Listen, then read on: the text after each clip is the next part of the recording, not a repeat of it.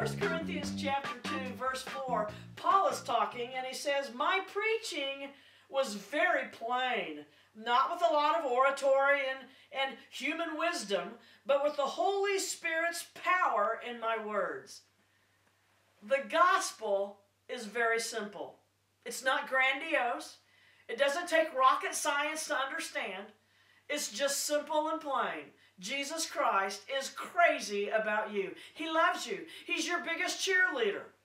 And God loves you so much that he sent Jesus to die for your sins. That's a simple message. Jesus is alive and he's well, and I hope that he's living in your mind and in your heart and through every area of your lives this week.